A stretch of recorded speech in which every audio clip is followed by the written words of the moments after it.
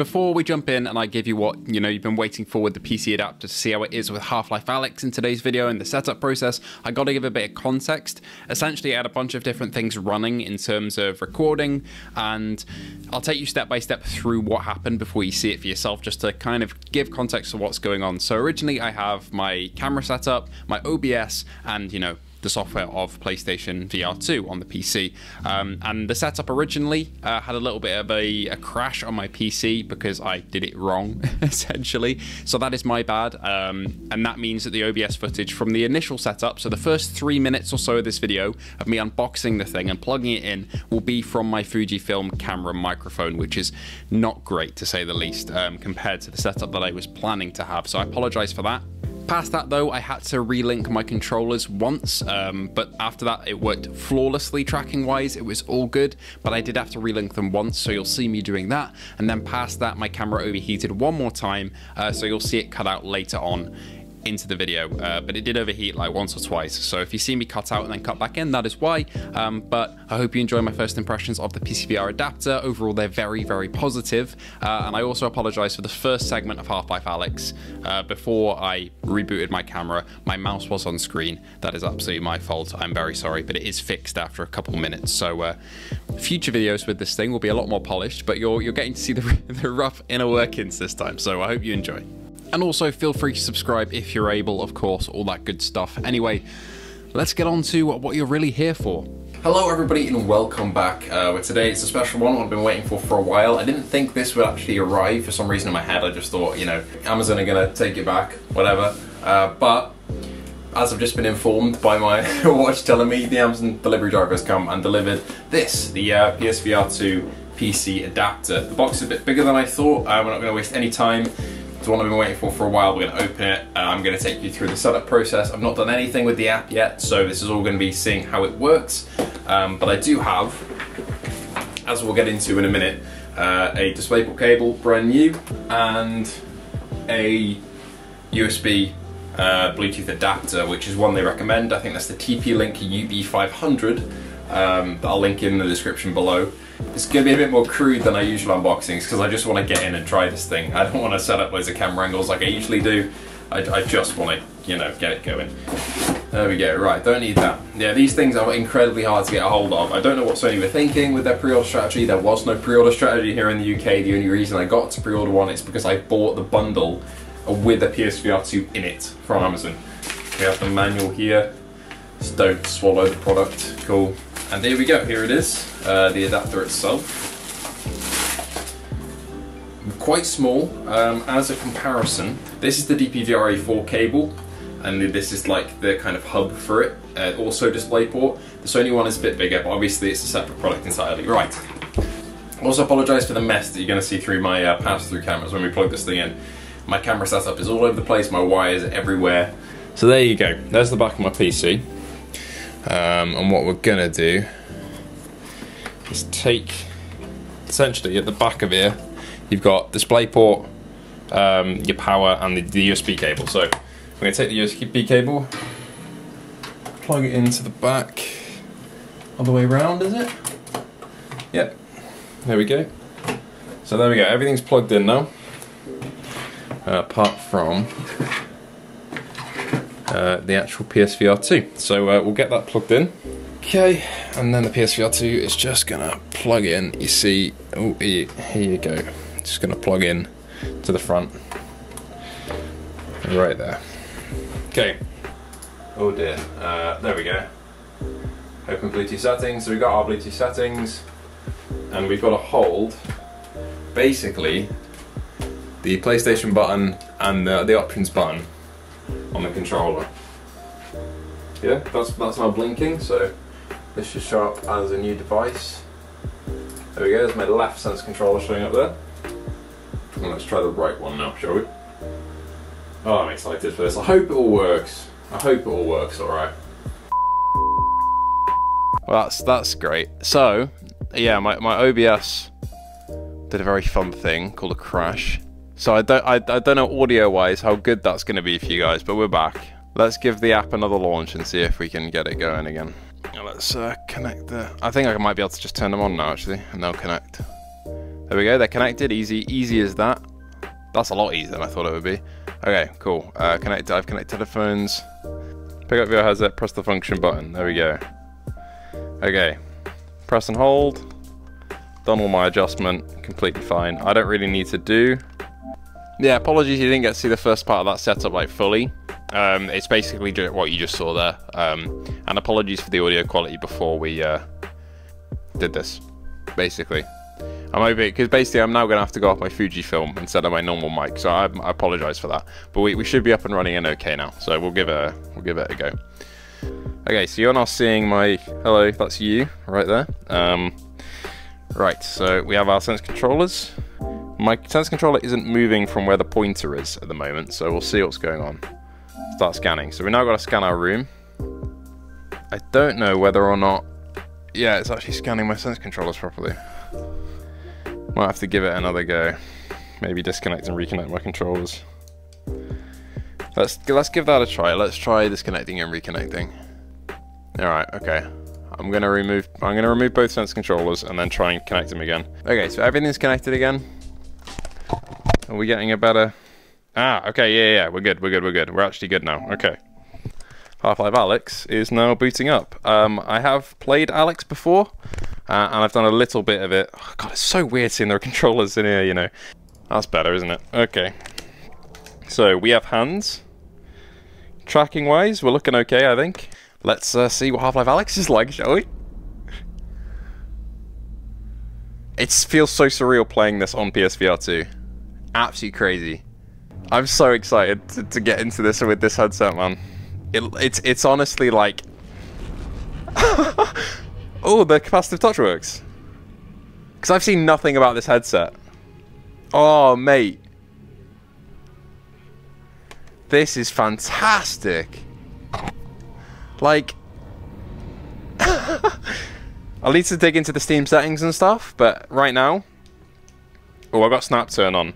That is a big no-go. Let's change that. This feels so like wrong to be playing this on PSVR2. Oh, it looks... There's no compression. And obviously I played it with no compression before. But there's no compression. With that TP Link adapter as well, right now I'm having no... After setting up the controllers and getting them done, I'm having no issues. Wee. Okay. Sorry. There's a game to be played here. I apologise greatly. My camera did something that in the business we like to call a die, but we're back. I'm just going to keep an eye on it. I might blast a fan at it, actually. But it's crazy seeing this game on this headset now, you know? Let's hope that everything runs smoothly from here. But at the moment, I'm not really having any issues. But, I mean, all my issues are technical ones with the recording. Holy shit.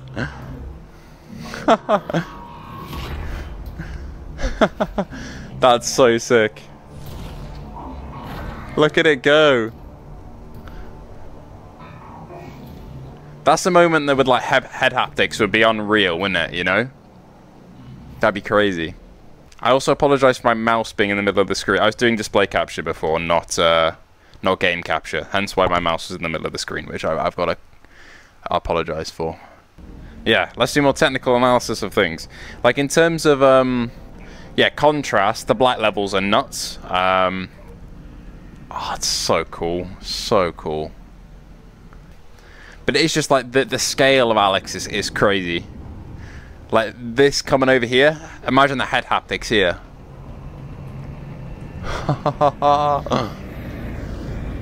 I mean, this is just a good PCVR headset, you know? A great one of that. Despite a couple of little issues at the start, right now we're working fine. We're working great, in fact. I'm hoping it keeps up this way. Push. I want to leave. Goodbye. Oh, shit. Uh-oh. The controllers went off then, though. There was rumble. Again, it's so weird seeing these controllers here. It's running flawlessly. I'm getting no like black edges or anything like that. It's running literally perfect. I'm just so happy I'm able to use this, you know, this headset on PC. And it works well. I'm hoping OBS is capturing okay. Yeah, it is, I think. But yeah, tracking for me has been literally flawless so far.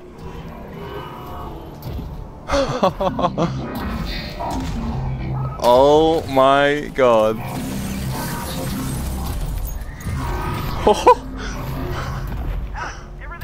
Oh man. Yeah, there is mirror, obviously, like there is in, you know, it's just the nature of the panels. But it's really not bad. There we go. Is there going to be a little bit of rumble like there is normally? Yeah. No proper haptics, obviously, but the rumble does go off. So no like targeted haptics, saying like Kayak VR when rain's landing on your hands. It's not like that. It's more like, you know, normal rumble. Can I? Yeah. Cash Russell's magazine, there we go. Nice. Yeah, I mean, it feels like non-reprojected 120 now that I've lowered down the resolution scale a little bit, which I kind of knew I'd had to do. I've got a 6700 XT, which can run VR games well, but it's a little much for it. At least in my current setup. How do I store this again? There we go. There we go. We'll play a bit more. We'll play a little bit more. Off we go. Oh, so cool. The fact that I can just use my PSVR2 setup is crazy. Resin. Sorry, buddy. Off you go. Just like the standard Half-Life Valve physics of just things moving and making the world feel real. That's what I love here. This is properly good for contrast. Holy shit. A little bit of rumble. Again, would be cool if it was natively supported with like the haptics, but I can't keep complaining about the same thing, really. Like, it still goes off the same as any other headset. You're going to get the same experience as any other headset.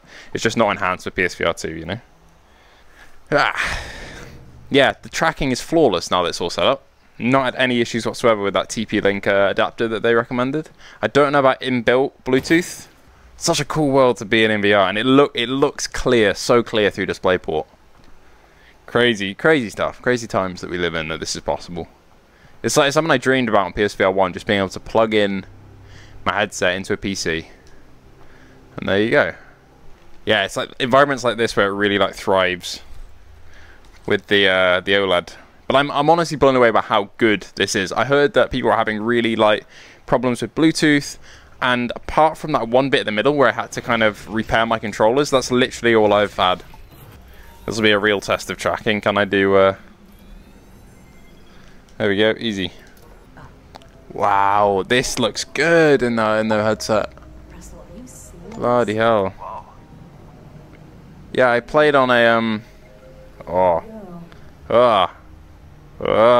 weird. Yeah, it looks really good. But yeah, I'll be playing a bit of Blade and Sorcery, like F1 23, BeamNG, Bone Lab, probably if I get around to it. So stay tuned on the channel. We're going to be doing a couple more videos over the next couple of days testing out stuff. But a little bit more of Alyx first. A little bit more of Alyx. Okay, time to give this to the Barnacle. Yeah, the tracking's probably good for throwing, you know. Oh shit, oh shit. Oops. Oh yeah, it looks so grim. They are fucking huge. Like, I played so much Gmod and I've seen so many head crabs, but they are massive. Oh, I missed. Yeah, I mean, I was worried about the tracking, but we're sorted. And once I've adjusted the render scale properly, which was the main issue that I was having at the start, and I was very panicked that I was going to lose on my footage, but we're okay. Oh, this is a proper test for the OLED. Oh, hearing the zombie sounds is sick. Off we go. I'm assuming you can also use the PSVR2 mic as well. Oh, Jesus. Yeah, like all the haptics work as you'd expect a normal headset to work. It's not all the PSVR2 bells and whistles, obviously, but it just works as you'd expect normally. And like, yeah, performance-wise, sorted right now. Oh, that's properly contrasty with that explosion. Oh, look at the lighting there. All I do on this channel is gush about lighting, but it's true. Yeah, it's just like the fact that this is working so flawlessly as a PSVR headset. Holy shit, holy shit, holy shit. And just like shows up. and is recognized as a thing is mind-blowing to me. I never thought it would happen. I never thought I'd see the day. Let's get out of head crab territory. Okay. We are going to call it a day there.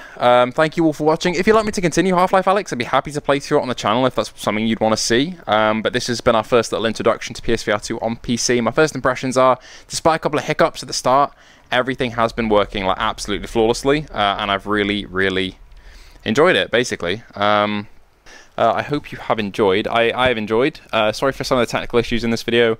It's going to have to be stitched together and posted a little bit, but thank you all for watching. Thank you to our patrons and YouTube members: Luke Bentley, Phil Irving, Hazit Mirza, Ace Gamer, Hippie Pickle, Jin007 at License to Chill, Sun WTF, Fat Controllers, Jason Parker, Lamar Hall, Yordi Bansma, and Lemon64K. So thank you all for watching, and I hope to see you all in the next one, guys.